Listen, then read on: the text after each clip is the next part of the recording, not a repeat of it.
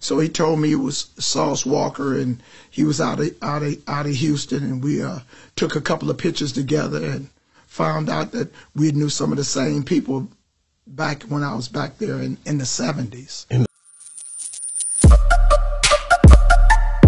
Yeah, we on Boss Talk 101. Wow. I seen you on a picture with Sauce Walka when he was up there, when he went through his thing. Give me a breakdown of how that even happens.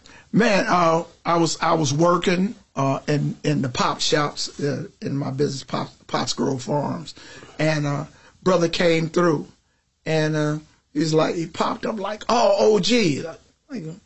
I didn't know who he was. So he told me it was Sauce Walka, and he was out of Houston, and we took a couple of pictures together and found out that we knew some of the same people back when I was back there in the 70s. In the 70s? Yeah. Wow.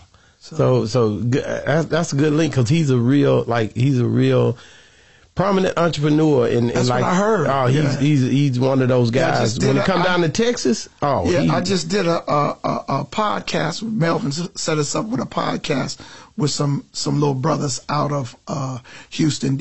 We did a real good interview.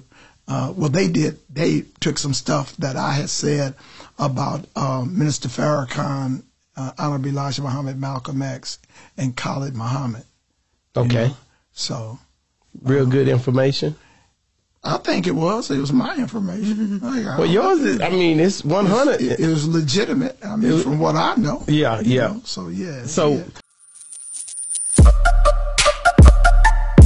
Yeah, we on Boss Talk 101.